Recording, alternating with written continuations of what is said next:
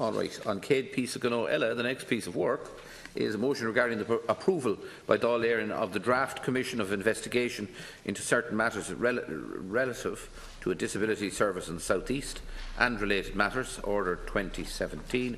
And I call on the Minister of State of the Department of Health, Deputy Finian McGrath, to move the motion. Minister, you have 5 minutes. Cancora, I move. Can I say, first of all, Cancora, I wish to thank all deputies for their contributions to the debate on this motion in the past 3 days. I acknowledge their constructive input into assisting the Government's consideration of these highly sensitive issues. This debate has demonstrated the complexity of the issues which we are asking the Commission of Investigation to examine. Despite our many differences in this chamber, I am absolutely certain of one thing.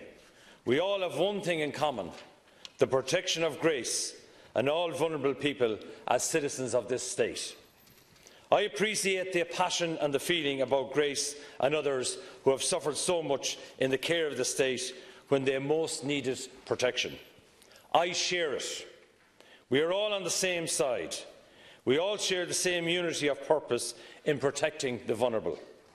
As I said here yesterday, and I wish to reiterate now and to eliminate any doubt, it is my intention, and it was always my intention, that there would be a second phase to this Commission to investigate the care and decision-making in respect of all others who stayed in the foster home.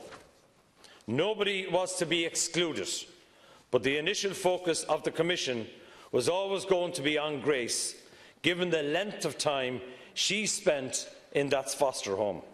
And I make no apologies for that. It has been said that a nation's greatness is measured by how it treats its weakest members. Members of the House, it is our moral obligation to ensure that safeguards are always in place to protect Grace and those like her who can't speak for themselves.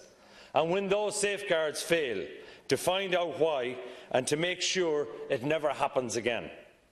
As members of the House will be aware, the Resilience Ireland report, which undertook a full tracing and look-back exercise on behalf of the HSE, examined 46 other service users who were placed with the foster family, identified as having stayed with the foster family, who were at the centre of this case, primarily in the period 1983 to 1995. The revised terms of reference of the Commission of Investigation will now ensure that each and every one of those 46 cases will be looked into. It's only right that they have a voice also, and that was always my position. Members also referred to an individual who was in a private placement with the foster family and who continued to visit the family until 2015. The terms of reference have been clarified to show that this is taken into account so that the full extent of the person's contacts with the foster family can be examined. I am aware that concerns were expressed this morning at the Public Accounts Committee, specifically in relation to the HSE's earlier appearances before the committee previously, when matters relevant to this were discussed. I wish to assure all members of the committee that the terms of reference, as suggested by Conor Dignam, takes account of these concerns. And this is something that emerged this morning.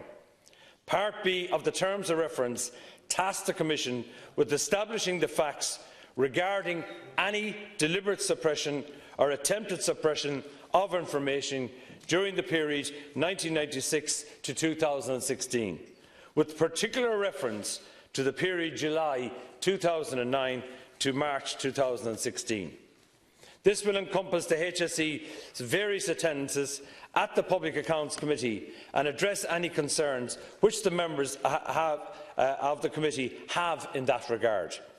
I would also like to emphasise that if deputies wish to check the terms of reference, which were published by the Department of Health on Tuesday of this week, this provision was always included and was always intended to be addressed in the first phase of the Commission's work. Again, I emphasise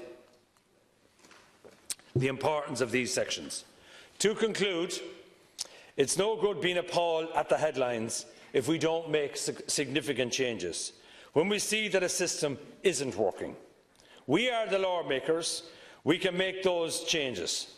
It is time now to move beyond being shocked and appalled at the uncovering of one scandal after another, and realise that we have the power to effect change to protect the vulnerable, so that health professionals, the public and all of the citizens have confidence that vulnerable people in care will be protected appropriately and better.